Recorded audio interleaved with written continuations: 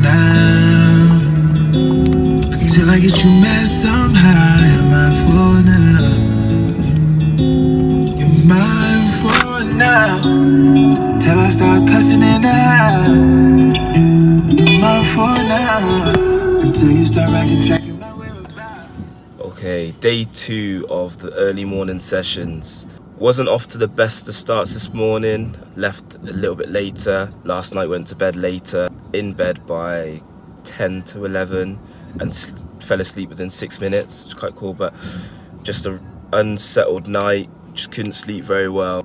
But wake up was easy, but I was kind of somewhat awake around 4. I just waited for my alarm and then put my headphone in, got my motivation on straight away, just make that my first point of call.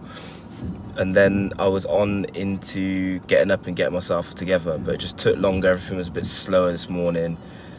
I felt a bit clumsier in the morning. Obviously, I've got to be very careful that I don't wake Ezra, which is hard. So it's like a tired Mission Impossible mission. It's not fun.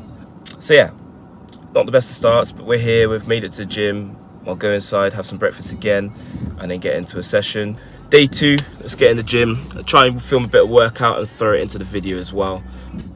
So, let's go.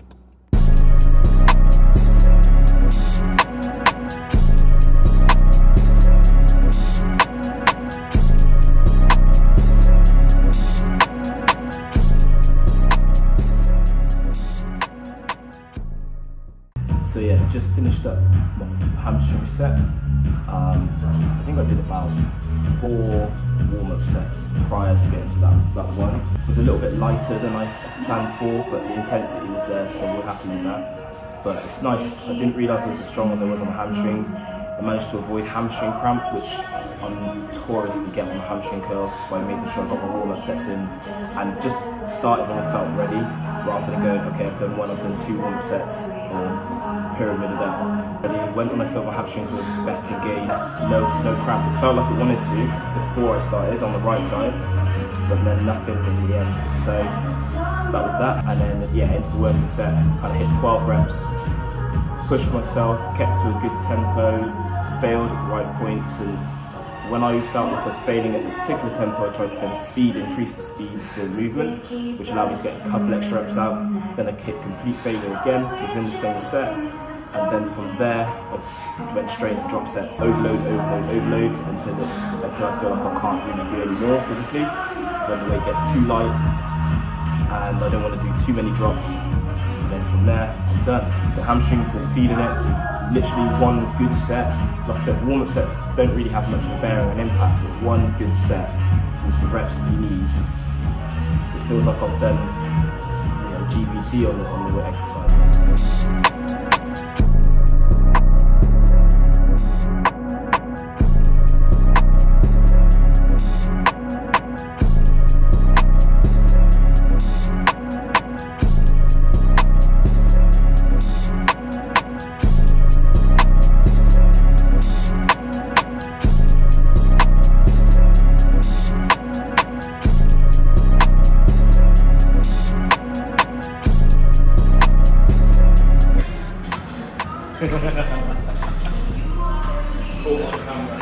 So as we come up, bring the hips under, keep that core nice and tight. There we go, keep that slight rounding.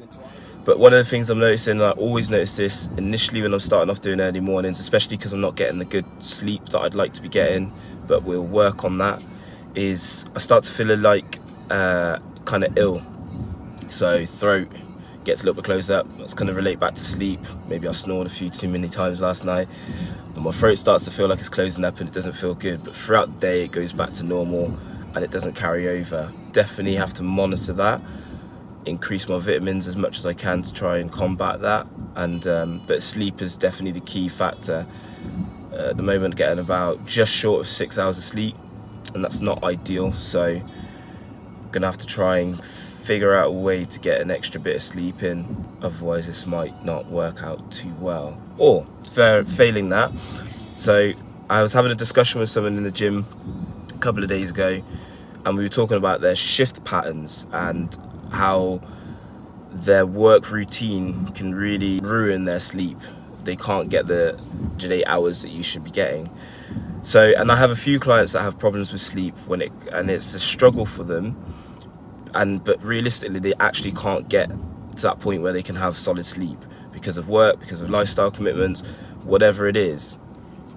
So the other strategies that you have is, one, you count up how many nights you could get 8 hours and you try and adhere to those.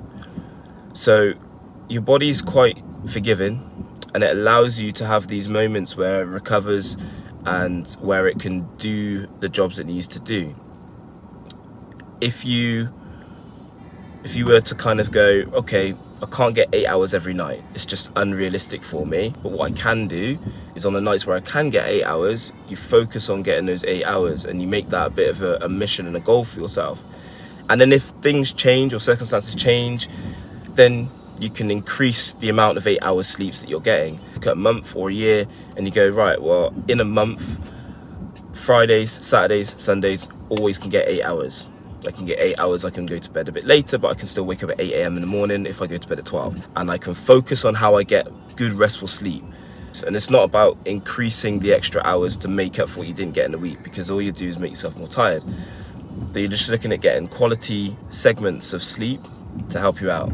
And on the days that you can't get your full 8 hours together, you could potentially operate like a baby.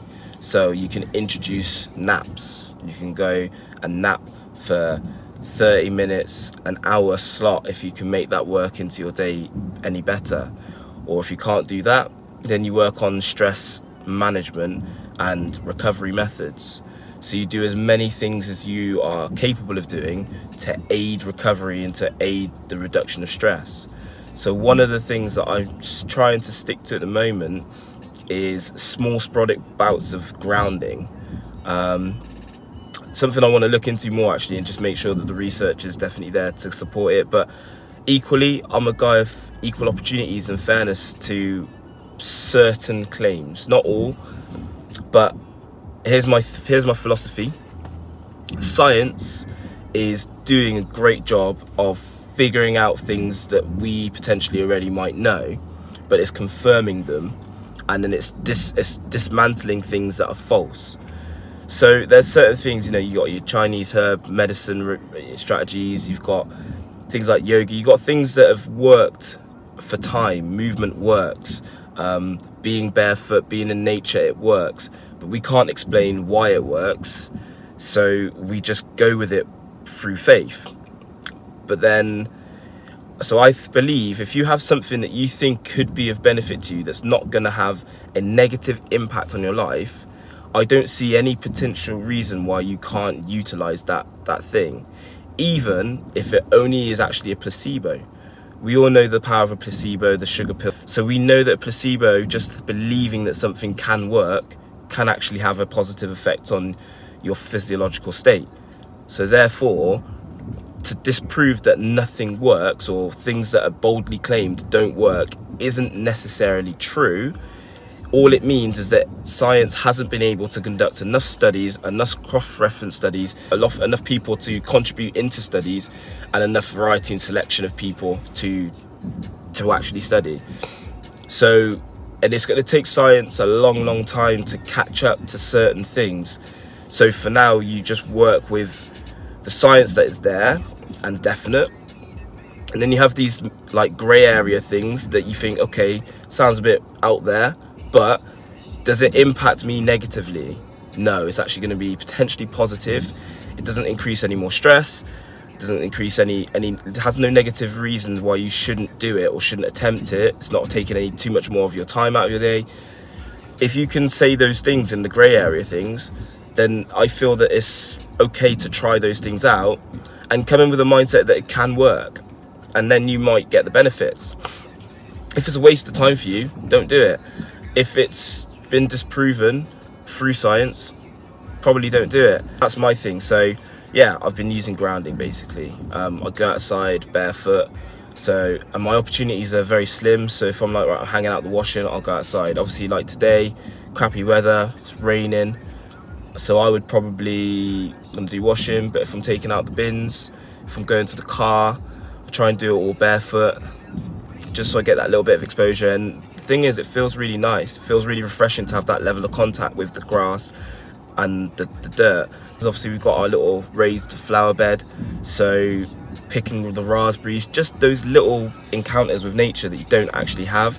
Like, think how often you're protected, you're in your coats, you're in your hats, and especially at this time of the year, you've got your trainers on with rubber soles, with socks inside, socks cramped, your feet crammed into a shape that's not probably potentially beneficial or helpful for it. It's actually designed for sporting performance, but not for health performance.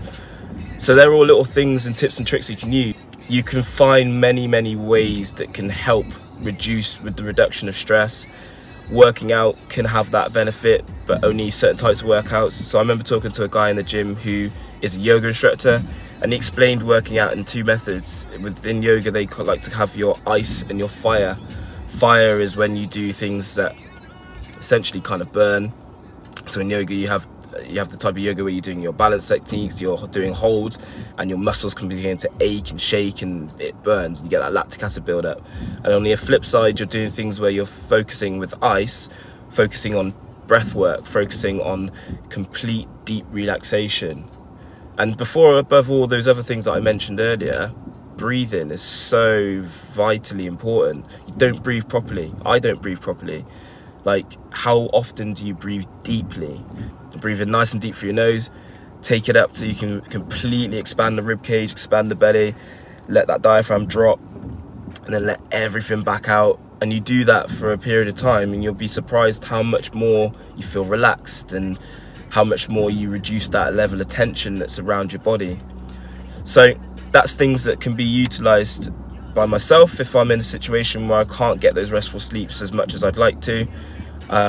And it's something I would recommend to clients and to other people that are trying this out. Can you get that in? So today has been a bit more of a working day. Like I said, I'm a little bit quieter lately, so it gives me a chance to change and switch things up. Days when I have a late finish, so this will be a true test of what the morning sessions are doing to me and how I'm feeling. This morning's workout, if you would have seen, involved deadlifts, which is a super taxing exercise, and I want to keep them in. Yeah, I felt really good with those, but the way they can make me feel taxed is something. The other thing I'm noticing today is just that I feel a little bit more like ill. First thing when I woke up, my throat just felt like a little bit, you know, when you get that little bit of, oh, something's about to come and hit you. I got a little bit of that this morning. So I felt that maybe that might start to creep in. But that's going to come down to, for me, increasing my sleep time and increasing my food consumption to match up with my activity levels and demand. I think when I'm underfueled, but when I don't put enough good nutrients, well-rounded nutrients into my body, I start to feel it, and I start to get, you know, kind of those ill symptoms before anything kicks in. So if I can nip that in the bud, then we should be all good. It's the other thing that I felt like today. So yeah, no, I had a good training session, about an hour. I didn't have to rush as such. And then through the rest of the day, I've obviously been able to be creative and edit and respond and everything like that. So it's been a good time to relax. But when I do get busy again, it's going to be something I have to factor in. I might need to seek other methods to help me feel better through the day if I struggle to get into a longer sleep routine, just because it's not really feasible. It's either stop waking up early in the morning or stop training clients late in the evening, both of which can't be done. I mean, the stop mornings could happen, but then it means my training gets pushed to another part in the day, which is what I'm trying to avoid. And cutting off clients earlier can happen, but it's not going to help me out in future. And there's certain clients that just love the late evening session. If I was doing 9 to 10 like I used to, they'd be all over it. So it's not something that I'm willing to give up very easily. It'd have to be for a very good reason. I'd have to feel like I'm in a secure position with my job and income to feel ready to sacrifice that time. So there are two things that just can't compete. And I'm pretty sure there's a lot of you guys that are in a similar position, whether you work shift patterns, whether you are, again, a business owner and you work very late hours and you struggle to have the ability to choose to cut the time off. So you have to seek alternative methods. Unfortunately, that's just society. That's just how we live. That's how we operate. To be able to live happy on one end, you have to sacrifice certain things on another end, and it's just finding that balance where you're happy with it.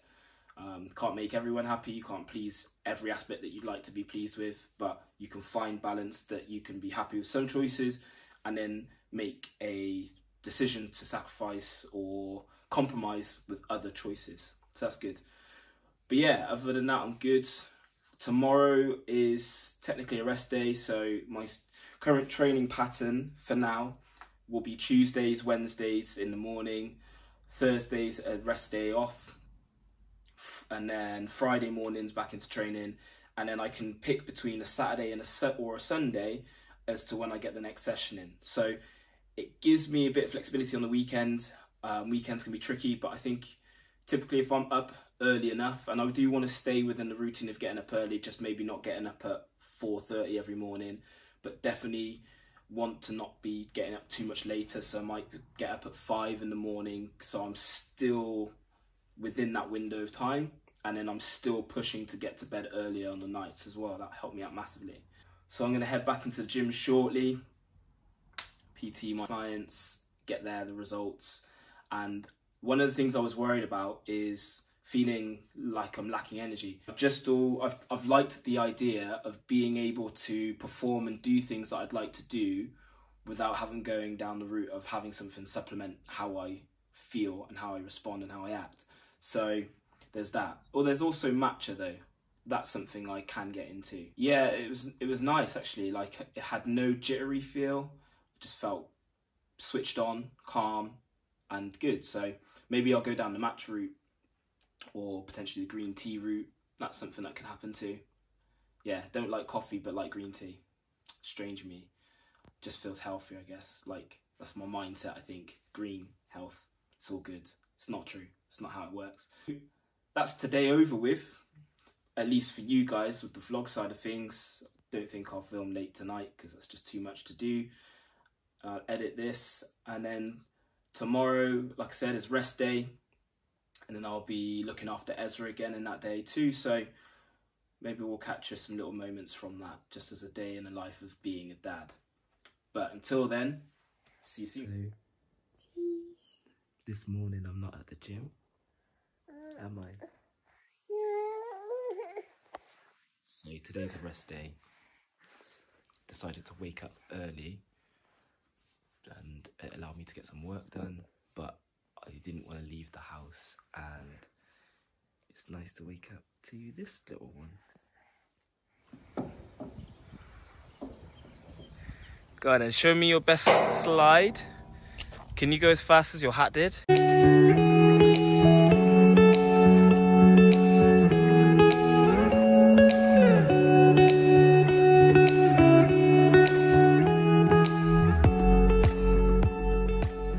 Okay, so this is the day following after my first 2 morning sessions, and today I do feel a little bit more ill than I said I was feeling in the last video. Yes, Izzy? What's wrong? Cheese. So yeah, I feel a little bit more ill, but I actually don't think that's down to the early morning sessions. I think initially I felt ill from the early morning sessions, or just like something was coming, but today I'm just starting to get a little bit more worn out. But I did have my COVID-19 vaccine yesterday, my second dose. Yeah, whatever. So I got my second vaccine, my second dose, and I felt alright from it, to be fair. And I think I still feel pretty okay. Like, I'm not really sick. I just feel a bit off, that's all. So time will tell. We'll see what happens throughout the course of today, and then what happens tomorrow. It's likely that by tomorrow I'll probably feel fine, but I do have another early morning session.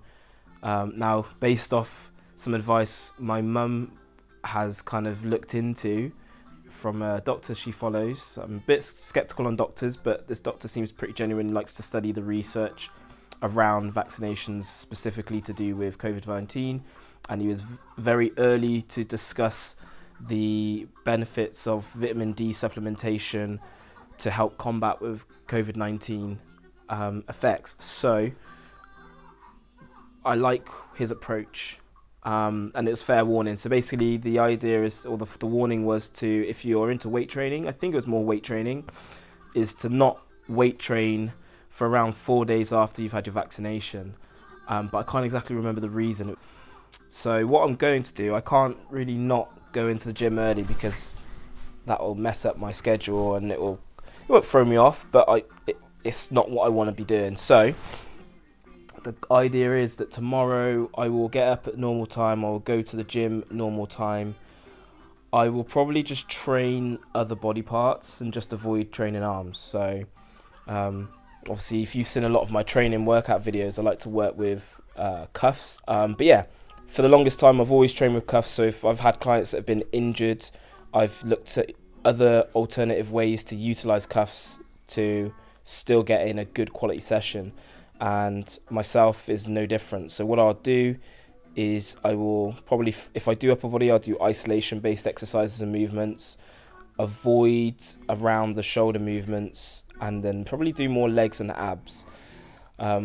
See, I do, as much as it may say not to weight train for 4 days, my thoughts are that if your blood is going to be pumping anyway, weight training shouldn't have too much of a dramatic impact on that.